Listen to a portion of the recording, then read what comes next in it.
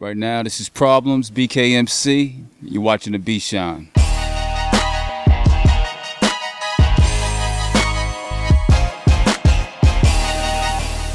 I'm like an 80s baby in terms of like what I listen to, Run DMCs and stuff like that. But my sister's 10 years my senior, so I got introduced to like the Curtis Blows and the, you know what I mean, that era of hip hop like real early. You know, at this time I was in my adolescence. I was living in Crown Heights, right next door to DJ Clark Kent, which was a crazy experience. I had Salt and Pepper, Heavy D, all type of rappers coming through the block.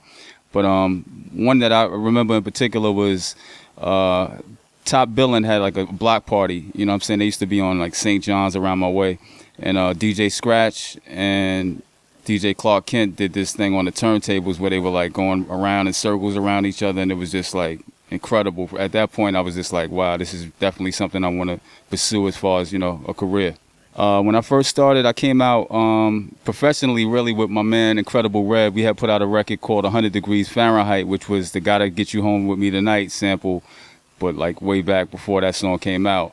And that was the first record I got spins on the radio, you know what I'm saying? It was like a promo type of thing, but he got it to Red Alert, and he would play it faithfully at the top of his show when he was on Kiss every Friday night. And that was like the beginning point. But as far as professionally pursuing it, it was since like 9-3, when I got down with a crew called Smoked Out Productions from Uptown. My man Stress, Agony, Black Attack, John Capon, Big Tone. And from that point, we started doing How Can I Be Down, conventions and stuff like that, trying to spread the word. And later on in life, I got hooked up through the Beat Nuts, through Black Attack, got introduced to Al Tariq, and established a relationship with them, worked on a few of their joints in conjunction with DJ Honda and stuff like that.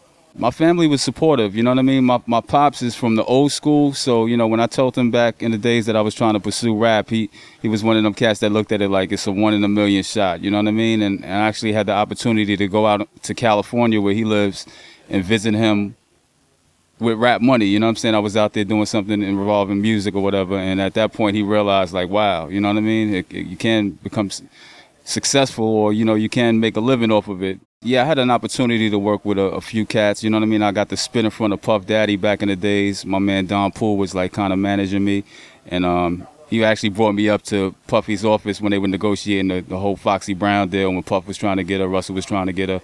So, you know what I mean? I spit some bars from him. At that time, I didn't have a demo, so, you know what I mean? I just kicked some bars. He offered to give me a demo deal, but, you know what I mean? I kind of let that go. I worked with Q-Tip after doing a Lyricist Lounge years ago, and he took a liking to me. But he was kind of hectic too, doing, you know, joints with Janet Jackson and stuff like that. So I kind of got like lost in the sauce. Had the opportunity to be around the Beat Nuts, like I told you earlier.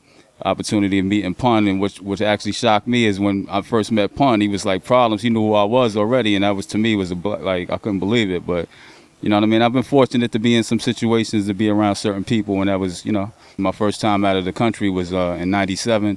With Missin Linx, and we did shows in, you know, Munich, Germany was the first stop, but we went to Milan, Amsterdam. I had the opportunity, that's another key point right there. In Amsterdam, I got to perform at the Fat Beats anniversary with the likes of Big L, rest in peace, Dilated Peoples.